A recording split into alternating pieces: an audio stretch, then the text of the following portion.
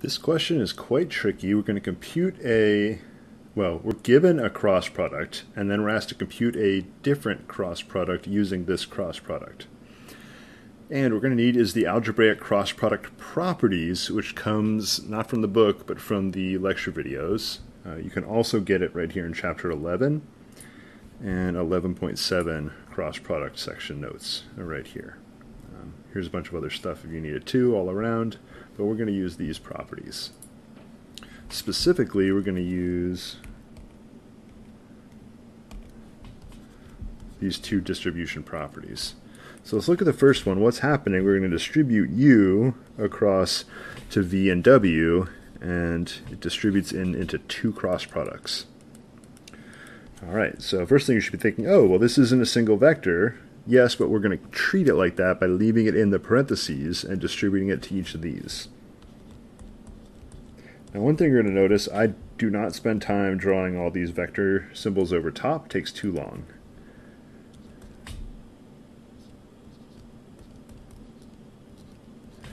All right, so let's go ahead and distribute.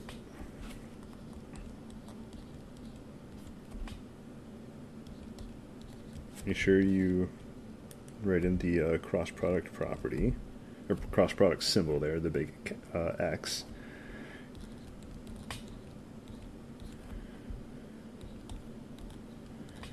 Okay, so we just distributed.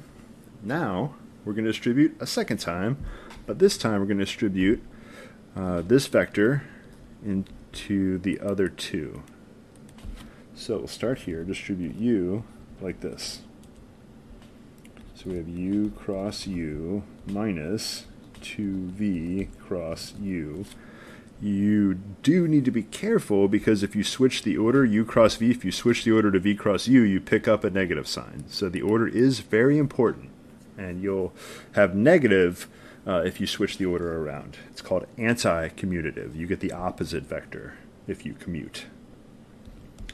All right, so the reason I'm saying that, because right here, this is U is on the left, 3V is on the right, so it's U cross 3V minus 2V cross 3V. So looks like we got four cross products to compute. The last property we have is you can take your scalar and you can attach it to the first vector or the second vector, but you can't move it to both. So what we can do is we can take this scalar and we can move it out front.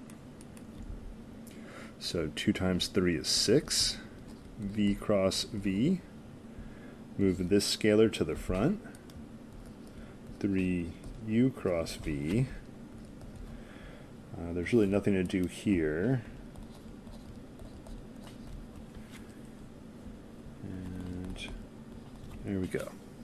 All right. Now, they still didn't tell us U cross U,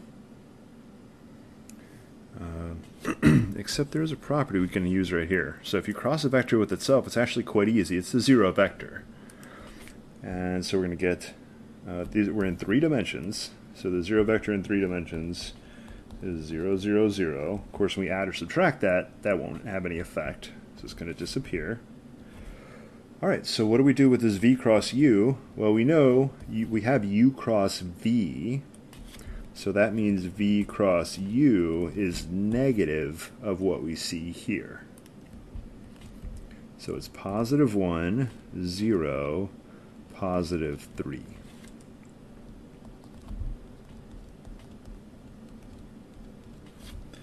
Plus 3. Now this U cross V, that's already right here. That's the right order. So it's negative 1, 0, negative 3. Minus 6 times, it's again that 0 vector because you're doing a V cross V. All right, we're almost there. We're going to distribute the 2 into the vector, the negative 2, and the positive 3 into that vector. So we have negative 2, comma 0, comma negative 6. Plus negative 3, comma 0, comma negative 9. All right, last up, negative 2 times, plus negative 3. We're just adding these vectors together. negative 5, 0 plus 0, negative 6 minus 9 is negative 15. There we go. A lot of work, a lot of using these properties, and I forgot to cover the answer up, but there it is. Luckily we got it right. Nice work.